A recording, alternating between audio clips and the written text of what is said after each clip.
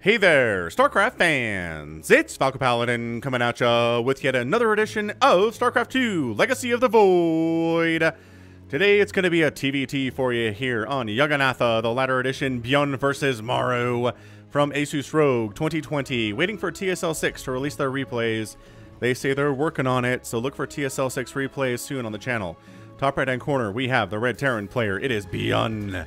And in the bottom left-hand corner, it is the blue Terran player. It is Maru. Yes. Yes, I figured if I'm going to cast a TVT, it might as well be with the two, maybe the best two Terran players in the world right now. Maru and ByuN kicking butt, taking names, taking everyone to school. Innovation's been good, but I don't think as good as these two have been in 2020. Now, TVT often can be a bunch of tank lines. We can also start seeing things like battle cruisers, which is pretty awesome. Cyclones are good, Ravens are good. It's an interesting matchup because a lot of different units are good. Marines and Marauders are good, Medevacs are good. Like, I'm trying to think of a unit we never ever see in TVT, and I don't think there is one. Cyclones and Hellions and Hellbats and what am I missing in the arsenal? Liberators and Banshees. All of these things are good. It's awesome. I love matchups where every unit is viable, and I think that's most of the matchup in StarCraft today. Like, I guess you don't really see carriers versus Terran for obvious reasons. You don't generally see battle cruisers versus Protoss for obvious reasons, too. It's tricky. I don't know. Look at this. Come on in to the SCV, says ByuN. I've got a Reaper coming. If you want to come stay a while, that'll be just fine with me. Both players going for the Reaper opening into the factory. Exact same builds here in this match. One Reaper name is going to be Imperial Guardsman. This poor nameless soul has found himself flung out of one dystopian science fiction setting and into another, slightly less awful, and was immediately pressed into service as a Reaper. Why couldn't I be a Space Marine? He wonders. And then his enemy here, the Blue Reaper, by golly, getting some stuff done. It is Morty Smith. In another adventure gone wrong, Rick has left Morty in a life-threatening position as a Reaper in the Terran army. Will Rick save him at the last minute, or will another clone be needed to be created? Some Rick and Morty shenanigans. Can't wait for the new season. Love Rick and Morty. Great show. Alright, so both players, this is like identical build-orama stuff here. Although, a reactor is on the way from ByuN, whereas Maru is not reactoring his barracks at all. Both expanding. ByuN's is faster. What am I missing here? Is there, there's a starport coming up here for ByuN. A starport on the way here from Maru, but about at the same time. Worker count is even. Maru just has more army, I guess. I guess he's squeezed out another Reaper and a Hellion. He's going to try to do some damage here in the early stages. Is he really checking for a proxy? I mean, sure, there could be a proxy starport over there, but again, I really feel like ByuN is just one of those players who will just do what he's going to do. He's going to execute his build and execute it at such a high level that even if you know what he's doing, it doesn't matter, you know? Okay, well this is actually moderately dangerous for ByuN all of a sudden. Maru coming in, man. He's going to roast up at least a couple of these. Yep, a couple of these SCV. Siege Tank says, no! You're not. Get out of my house. Wow. Siege Tank shows up, immediately gets a kill. A couple SCVs die, but I'm pretty sure that is reasonable. That's a reasonable outcome here. Ow, the tank fires so bad. Hellions don't regen their health like Reapers do. Look at this chase scene. It's a chase scene right out of a movie. That is the sound of a Hellion chasing another Hellion. Look at him. He just wants those guys. He gets one. Can he get the other one? No! The repair is too good! His quest for violence is only met with death. That is often the way of things in movies and in the real world. Alright, so I think we're going to settle down now. Enough early aggression. They're siege tanks for defensive purposes. Both players are going for a Raven, which again, Raven's very good in TVT because they can interference matrix the tanks. I know that Tastosis calls it disabling them, which is not technically accurate because they can still move. They just can't fire or use any of their special abilities, which tanks don't have special abilities anyway. Is this our... Wow. Okay, so... Wow, Suicide's in there. Imperial Guardsman. He's dead. And I'm pretty sure Morty already died. Reaper count seems to be 0 for Maru, so yeah, that's the case. Alright, so, you know, it did alright for themselves, I guess. As far as Reapers go, it might be more survivable in TVT than any other matchup. Third base, built on construction here for ByuN, and he is coming to kill people. What the? He's just setting up... Really? Setting up siege here?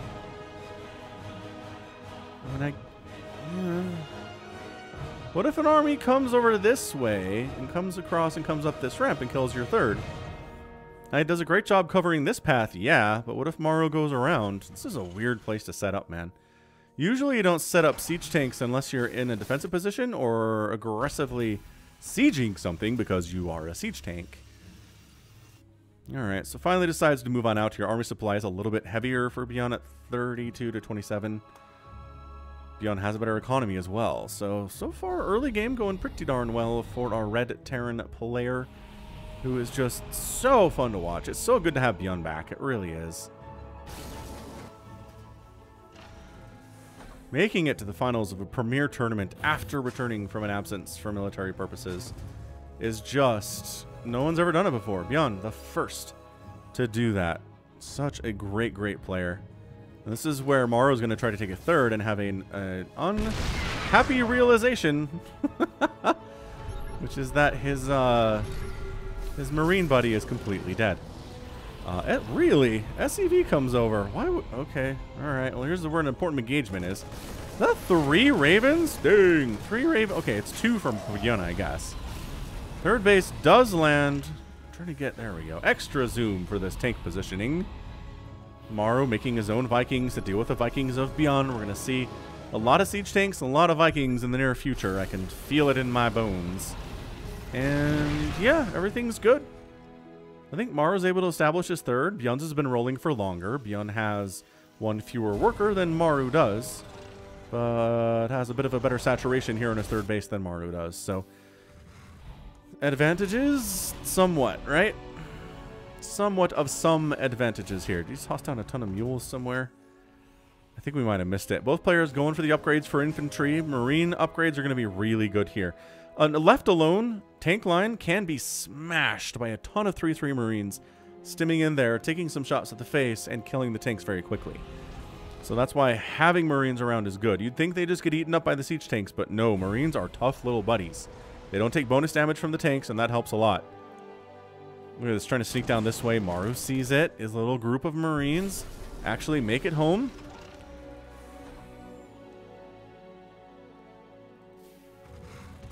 What is this? Auto turret harass?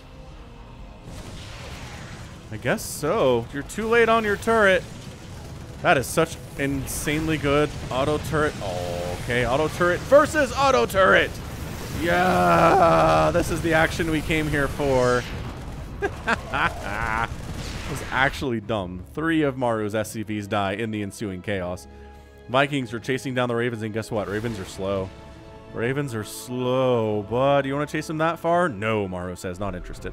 4th base on the way from ByuN, about the 11 o'clock position. No sign of a 4th from Maru yet. So he's been behind on the upgrades, or rather the expansion plays. It's not the worst thing in the world, though.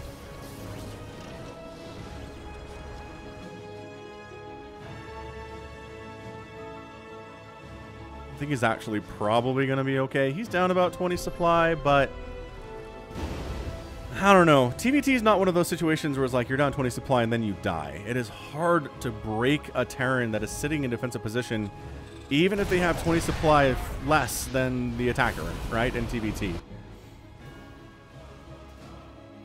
So I think Maru's going to be okay for the time being. I'd love to see him take a 4th starting like now, and he is. There we go. So a little bit late, but not fatally so. You know what I mean? Oh, he's going for a drop. But guess what? There are turrets over here. You came through here once. It's not like Maru's going to be like, ah, he killed my 1 turret. Let's not make any more over there ever again, shall we? Siege tanks taking down a sensor tower, putting Maru into the blind a little bit. Big! It's not a doom drop, but it is quite a drop here in Maru's main base.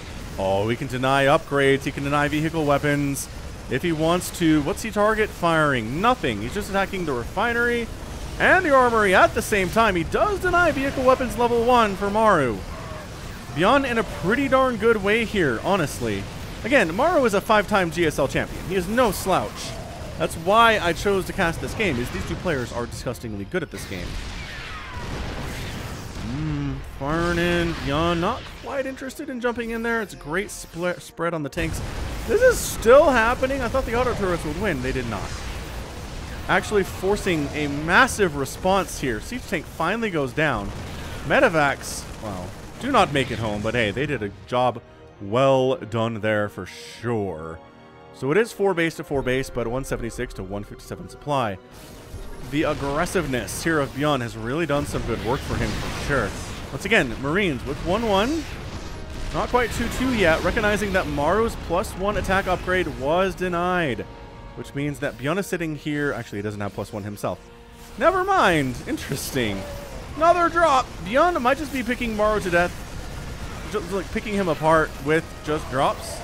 That's a big response for Maru, but guess what? That lets ByuN get up on this high ground a little bit. Position himself over here. Stop a lot of the mining that's going on. Look at this. These mineral patches, not usable. Just kidding. Siege tanks are here to save the day regardless. Where are your medevacs? Heal up your men, ByuN.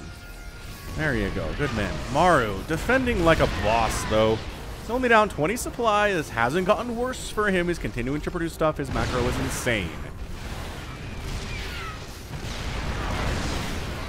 Trying to kind of unload here and maybe pick off one of the tanks, maybe another one of the tanks, but the defending Marines are too many. Can't get the second tank there, but that's a lot of tanks on the ground for ByuN, and really, okay, there's a whole bunch here for Maru too, but guess what? Maru has to lift his 3rd base. His 4th is happy, but his 3rd is distinctly unhappy. ByuN might just be snowballing to a victory here, guys. I know, like, it's got 3-3 on the way. Maru is just making all of the command centers you could ever want. For some reason, had like 3 in production for a second there. There you go. There's your Liberators I was talking about earlier, just briefly mentioning them as viable in TVT because they are. 3-3 coming in. ByuN's is a little bit earlier than Maru's, but I don't see it being a massive, massive difference. And Maru doing a pretty good job defending, I gotta say. His 3rd base was delayed and denied for a little bit of time.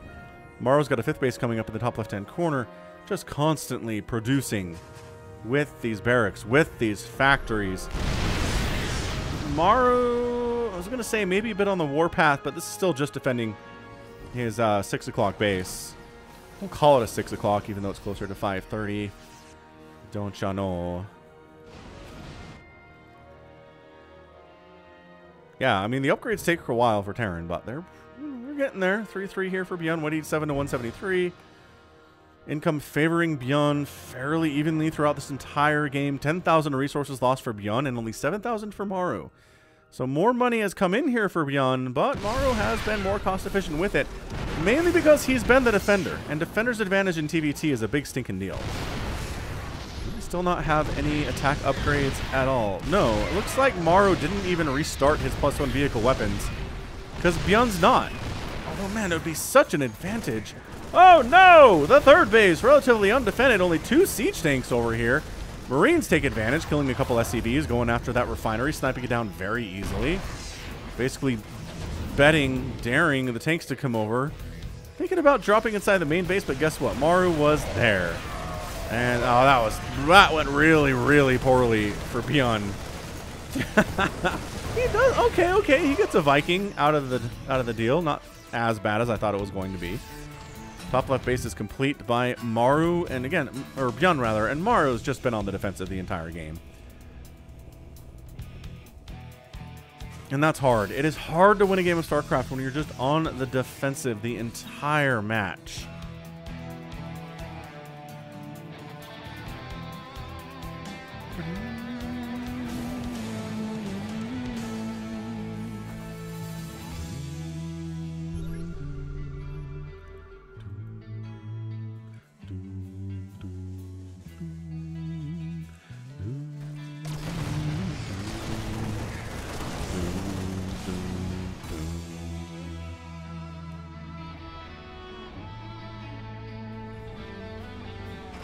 The Terran soundtracks in StarCraft 2 and Brood War are just good. They're just good. ByuN's maxed out, so he's going for building armor and high-sec auto tracking and all the good stuff. That's what he's into here today, is all the good stuff. There you go. Zealot bombing, and by this I mean marine bombing these siege tanks. So friendly fire splash hurts them. This is a big push from ByuN. Wow, just wiped out that tank emplacement pretty easily. Gets another tank, Anti-armor missile comes in on these dudes. They gotta drop off the face of the earth a little bit. Another attack. These tanks are not quite sieged yet. Anti-armor missile does catch the Marines, but no answer to 3-3 Marines. Our siege tanks that are alone. Oh, that's 24 SCVs down. This feels like we're GGing it here for Maru. He's just been on the back foot for too long. He's down 40-50 supply at this stage of the game. He just lost his 5th base. His 4th base is under direct fire from a siege tank. He's got to bring over everything he has to deal with that, but that leaves the left a little exposed. And here comes ByuN bravely marching up the ramp. Oh, more SCVs getting killed. It's 49 SCVs for Maru. Maru doing the same thing. Marine dropping bombing onto those siege tanks. Wiping out a bunch of them, and Maru holds there, but does not necessarily hold. Here it is, planetary. Oh, the SCV death count is just abysmal. And the planetary, oh, does go down. Just barely. Maru is in all of the trouble right now. He's on 2 bases. That's your GG. I don't know what else to tell you. It's 125 supply here for Maru. He did manage to land an orbital at his 4th base, which used to be a planetary. ByuN's income is through the roof. Way, way better than Maru's is at the moment.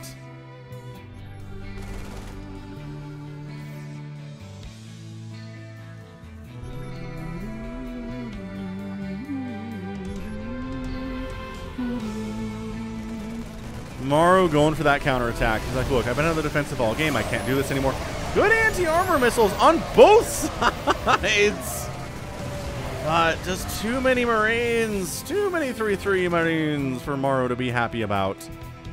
Another base coming over here. ByuN is just way, way, way, way, way on top in this game. Maru refuses to tap. He's at 119 supply. He recognizes he's not in a healthy position. He's muling up his 4th base, his 5th base, relands with an orbital that he didn't actually pull from his main or his natural. He's just building them. It's fine. That's why you have them around, in case you need them. Big attack from ByuN coming in from the north. The 3rd base is in trouble again. Oh my gosh. 3-3 Marine damage is through the roof. It's too good, man. Even Terrans would agree here. Oh, so ByuN loses that orbital, but guess what? He's got another one here in case he needs it, which he did. If Maru comes back and wins this game, I'm going to be flabbergasted stunned. This is just ByuN dominance in a lot of ways. Resources lost about even right now, and considering Maru or ByuN was ahead for a while, as in more lost, that does not bode well for the future of Maru. Every time Maru tries to poke up, it doesn't work out. You know what I mean? We're looking at 82. Maru has lost 82 SCVs, and somehow he's okay. Sort of. He's got mules. He's at 29 workers. It's not great. He does have air superiority, which is extremely good in TBT. But every time he defends in one area, ByuN's in another area ready to kill another base. That is three orbitals and a planetary fortress killed today. Maru has lost so many bases. ByuN is just a base killer, is what he is. Is this the 3rd time this week? Wait. No. It's gonna be 3 times this week that ByuN's on the channel. So ByuN fans, enjoy the week of ByuN. That's all I have to say about it. Another anti-armor missile. I noticed that nobody even tries to split against those. It's just like, whatever. Hit us. Technically, you can split off the one unit that is targeted by the anti-armor missile, and its buddies don't get hurt, but even ByuN and Maru don't bother. It's like, it's too much. It's too much APM. There's other things the APM that can be used on for better.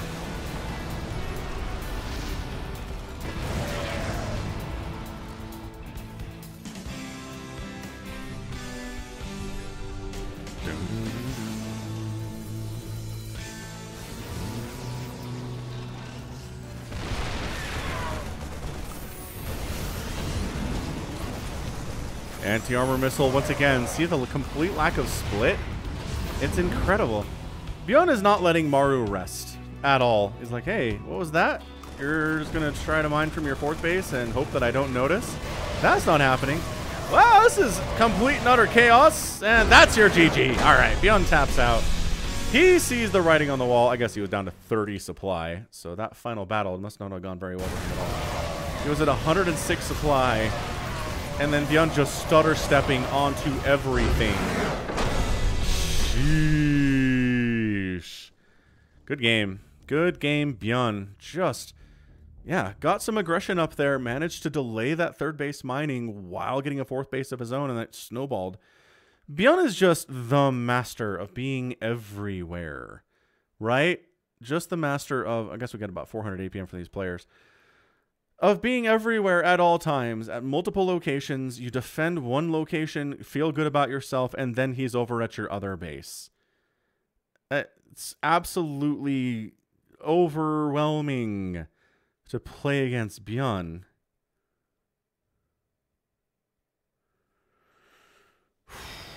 Even Maru, even the great Maru, winner of 5 GSLs, couldn't pull it off here today against one of the 4 horsemen. I guess Maru is another one. So 2 horsemen going against each other here. ByuN lost 33 siege tanks to Maru's 20. He lost 250 Marines to Maru's 144. So, I mean, Maru gave as good as he got. It's just he didn't have the income to produce as much stuff as ByuN did. That was the key here. This is the reason for the win. There's barely any blue in the last 10 minutes on this income advantage tab, and that is why ByuN won. Maru played as well as he could. He just couldn't get across the map to mess with ByuN at all, and he couldn't defend his bases. Sometimes StarCraft is a very simple game that way.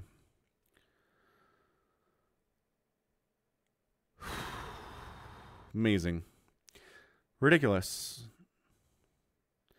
And all right, you know what? That's going to be it for me today. So this has been Falcon Paladin coming at you with yet another edition of StarCraft 2 Legacy of the Void.